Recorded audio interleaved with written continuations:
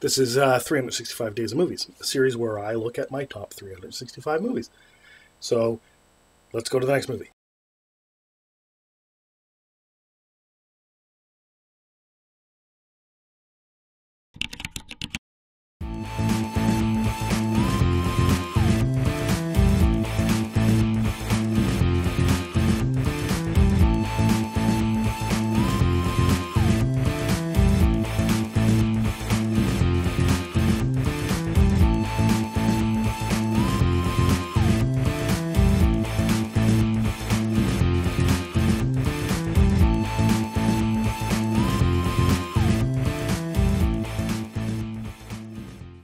Number 73, Man of Steel, rating 9.28, released in 2013, directed by Zack Snyder, starring Henry Cavill, Amy Adams, Michael Shannon, Kevin Costner, Diane Lane, Laurence Fishburne, Antje, Ayelet, Zurer, Christopher Meloni, and Russell Crowe.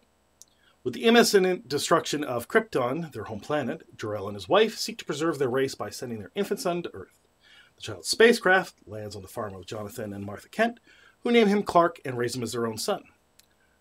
Though his extraordinary abilities have led to the adult Clark living on the fringe of society, he finds he must become a hero to save those he loves from a dire threat.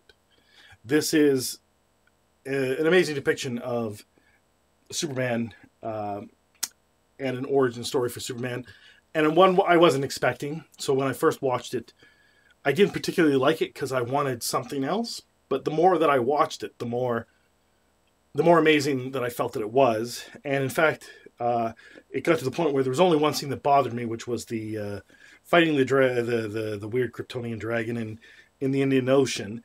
And even that, I'm fine with. So this movie, to me, is an amazing mastercraft of filmmaking.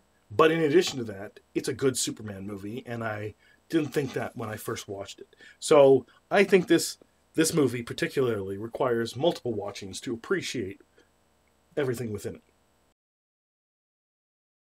Hey everybody, this has been 365 Days of Movies. We're going to keep plowing ahead. So let me know what you think of this movie, and if you want to discuss it further, comment below. If I get a lot of interest, I may very well make a full review of the movie, maybe even a video essay. So let me know what you think, and let's get to the next one.